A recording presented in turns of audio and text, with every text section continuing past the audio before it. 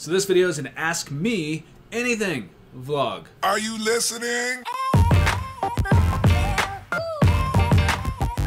So this video is an Ask Me Anything vlog. I have received many questions through comments on my channel, and I thought I would create sort of like an experiment where I'm going to start answering some of these. I try to answer all the questions I can in the comments, but I'm going to start answering some of these also directly through video. So that's what this video is all about. So we will get to these questions in just a moment. If you're new to my channel, I do vlogs like this one. I also do interviews with people that I find fascinating, including other lottery winners, because I am, one of the things about me that some people don't know anyway is that I actually am a lottery winner. In 1999, I won the Powerball. It's one of the biggest, craziest things that's ever happened to me. It was life-changing. It changed my life for the better, and in some cases for the worse as well, but I've learned a lot of life lessons about it. I'm very grateful. I'm writing a book about it also, about how the lottery has changed my life, but this video is not about my book, but I am interviewing other people that I find fascinating, some people that have come into sudden fame and sudden wealth, including other lottery winners, because it is one of the most rare things that can possibly happen to somebody. So if you want to see some of these interviews, do consider subscribing and hitting the bell icon to be notified when they come out. And it's not only lottery winners that I'm interviewing on this channel. There are many people, just people that I find fascinating. But this video is what I am going to call Ask Me Anything vlog number 1. So I've received quite a few comments on my channel. I try to answer each and every one of them. And if I haven't answered your question yet, I apologize, but I definitely do plan to get to that, and I really appreciate all of your comments and questions on all of my videos. But many people have had questions about many things. I'm going to choose some of the ones that I think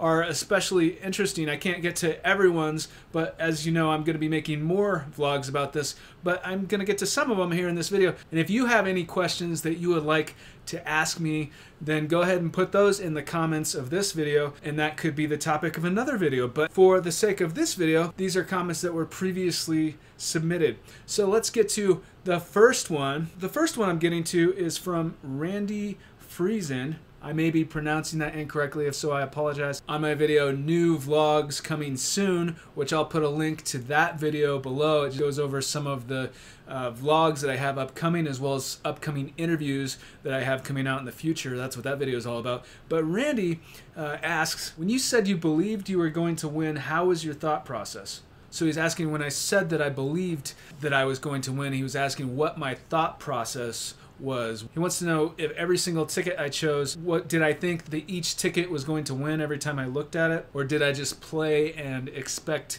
to win? So thank you very much for your question, Randy. I really appreciate it. And you know, I actually did have a very vivid dream about winning the lottery a few months prior to winning the lottery way back in the day in 1999, and so I find that very interesting. I made a video about it. I'll put a link to that video below. But because of the dream, I honestly believed that I was going to win, and it's not the only dream I've had in my life that has come true, but it's one of them, and it's one of the more notable ones to a lot of people, because I did dream about it, and then I believed that I was going to win, and then I won.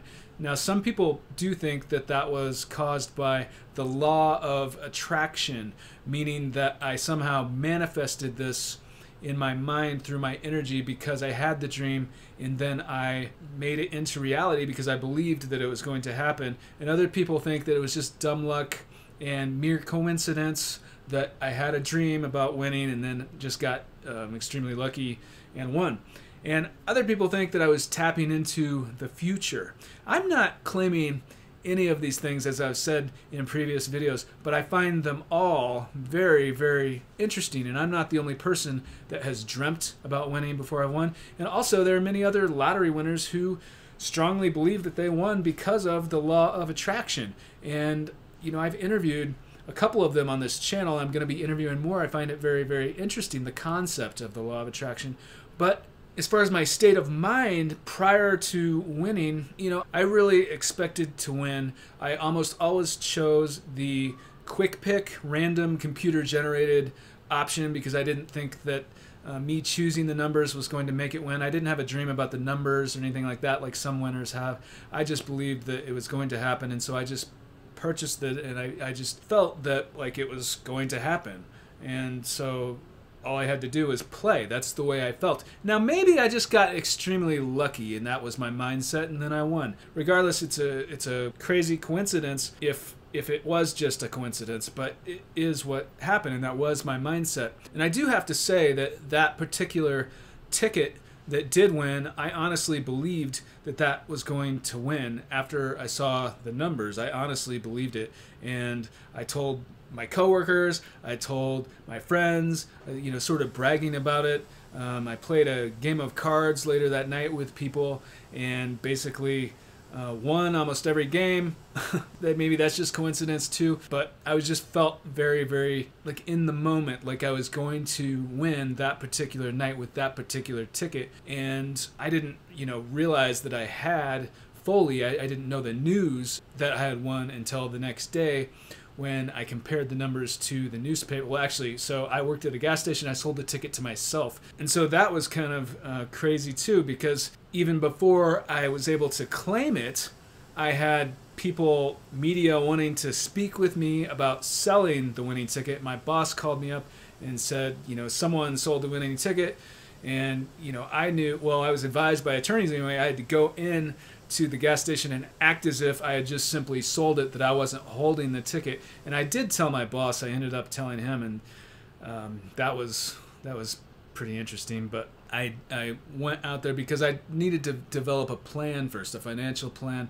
Like, what are you gonna do? You can't just, you can, but it's better to have a plan before you claim a ticket, like a financial plan, get your ducks in a row and know exactly what you're doing. And I knew that if I just disappeared and didn't go into work, that people would know that I had won, and I didn't want people to know that until I knew, what I should be doing as far as what are you going to do with that kind of money. How do you claim it? Who do you need? Do you need attorneys? You need lawyers? You need accountants? All kinds of people, So, and I am going to make a video soon about what to do specifically, be more specific about what you should do if you do win the lottery or a large prize. But this video is not about that. But my mindset was that I honestly believed that I would win. I honestly believed it. For me personally, that particular dream about the lottery was very vivid. And it was one of the ones, when you wake up, it took a little bit to realize that it hadn't happened yet. It was that real. And so that was my mindset. So hopefully that helps answer your question about that. I really appreciate it. But let's get to another question here from Timmy O'Toole from a video I did about lottery winner stories, interviewing lottery winners on French national television. Now, I will put a link to that vlog below. It was basically a vlog explaining that I'm going to start interviewing lottery winners and announcing that I was going to be on French national television, which I was a few months ago. So if you want to check that out, I will put a link below. But it was a show on lottery winners in the United States that aired in France. So that's what that vlog's all about. I will put a link below. But back to the question, Timmy O'Toole, he asks, how much did you win? Did you buy quick picks? And how many? So Timmy O'Toole, I initially won $28 million. But to be completely transparent and honest, I didn't walk away with anywhere close to $28 million for many, many reasons, which I will hopefully get into in another video. But it was life-changing. It changed my life in ways I could have never imagined, both for the better and some for the worse. And I'm writing about that in my book, which I'll put a link to below. But overall, it's been mostly positive. And as far as did I buy quick picks, as I said in the previous comment on this vlog, I did, in fact, buy mostly quick picks because I feel like the odds are so astronomically low that you will win a jackpot on a lottery anyway. For me personally, I just felt like if it was going to happen, it was going to happen. So, you just have to play to place yourself in a lightning field to have a chance with the odds, even if they're horribly, horribly low, to have a chance of hitting the big one. If you play, you honestly do have a chance. But never spend more than you can afford to lose because the odds are so awful. And you don't want to hurt yourself financially because it's not the way to get rich quick for most people. But I have to say this. I have to be that guy that says, if you do play, you do have a chance, because that is the truth. And when I purchase, you ask how many tickets I purchase. I usually purchase one at a time, because I was working at a gas station for a little over minimum wage, and so I didn't have tons of extra money, and so I didn't want to lose tons of money on the lottery, but I wanted to have a chance. And it was fun, kind of fun to play, because you're sort of playing the dream of what if I win. So that's another positive thing I think about the lottery, is if it can be fun and it's not hurting you financially, and you're not out there spending hundreds of dollars on tickets, and you just spend what you can afford to lose, knowing that the odds are horrible, but also knowing that you have a chance, because you do if you play. And I hate to be that guy, but it's the truth. So thank you so much for your question, Timmy O'Toole. So the next question in this video comes from Rita Maria on a video I did, an interview with lottery winner Lana McKenzie. Now, that video, so Lana McKenzie is one of the first lottery winners I interviewed on this channel. Her story is very, very fascinating. If you haven't watched that interview, I highly recommend it. I will put a link below to that interview, because it really did change her life in very positive ways. And she actually was playing a lottery for charity for a hospital that was treating her son with some medical issues. And it's a really heartfelt, positive, inspirational story. So if you haven't watched that video, that interview with Lana McKenzie, I highly recommend checking that out. But thank you so much for your question, Rita. So the question on this video is, she says, I love watching these. Do you have any more interviews lined up? And the answer to that is yes, yes, yes. Absolutely, I have more interviews coming up.